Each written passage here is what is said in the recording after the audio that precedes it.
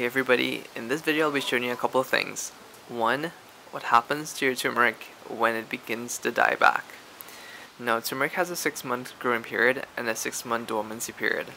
And once it starts to look like this, it's basically time to harvest, which isn't always very pleasant because you lose all of your lovely foliage. And to compensate for this, I'm planting some other things, and I'll be covering a particular type of soil amendment that I like to use, and it's known as leaf mulch or leaf mold. Now, this is Colocasia antiquorum, or otherwise known as edos, and the planting procedure is the same as for any. You're just loosening out the soil, getting rid of the weeds, and finally patting it down, and I'm going to be mulching it with the leaf mold.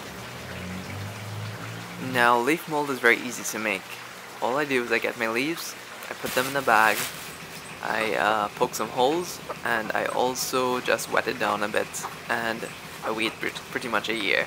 So after a year passes, you're going to have this lovely, rich type of compost known as leaf mold. And really it's full of things such as fungi and actinomycetes that break down this organic material. It's the soil biology that breaks down that leaf litter that falls to the floor, that provides all of the nutrients for a plant to grow. Oh, and if you have chickens, they'll love this thing. Because of the way it breaks down, there's a lot of creepy crawlies in there, and they will just enjoy themselves. So one of the easiest ways to tell if your turmeric is ready to harvest is that you start to see all the rhizomes sticking out of the soil right at the top.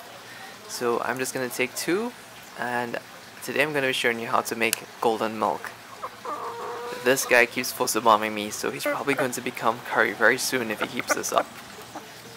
Now, golden milk or turmeric milk is also known as saffron, and locally it's called Hardi or Karha, and traditionally it has been used as a medicine for women, particularly who might have problems with abdominal cramps, as well as a postnatal drink for women who have just given birth. But really, anyone can take it. It's an anti-inflammatory drink, and it tastes really good.